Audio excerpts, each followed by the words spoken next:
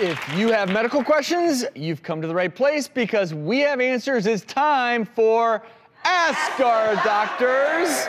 And we have a very unique question from Dawn. Dawn, what's going on? Well, about 13 years ago, I woke up one morning and my sheets were purple.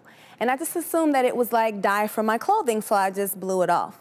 Then the next day it happened again and I realized that it was actually coming out of my body, out of my pores, and I was actually sweating purple. It's happened for the past 13 years, off and on randomly, so my question is, why am I sweating purple? I think you may have a very rare condition called chromhidrosis, and that basically just means colored sweat. And so what we think is happening is there are glands called apocrine glands that secrete the sweat, a certain type, and they can sometimes produce pigment. And we don't really understand why this happens to people. It's been reported in the dermatology literature for almost 100 years. And you can see all different colors like red and yellow and green and blue, and you're blessed with purple. There was actually just last year, interesting study that raised some thought that there may be some exposure to heavy metals that may contribute to this. So in that study, out of this case series, which again, it's quite rare, about 80% of them either had copper-containing IUDs or they consumed mineral water where they were consuming kind of metal content. So the upshot is that if that's what you have, it can actually probably be diagnosed with a blood test, a urine test, and a biopsy. Now, there are also other cases called pseudochromhidrosis, which would not have these same results.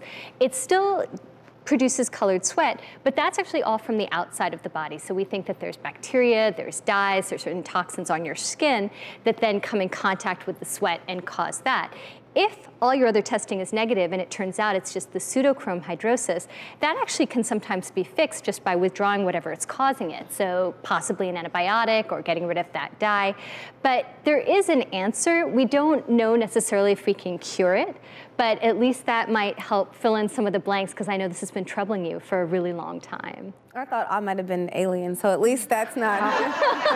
You're definitely not an alien. We can tell you that, for sure. Dawn, thanks so much for sharing that. It's time to get legal! In the doctor's court. Joining us, Judge Mary Shenanigan. Then, our next guest is a United States Marine Corps veteran.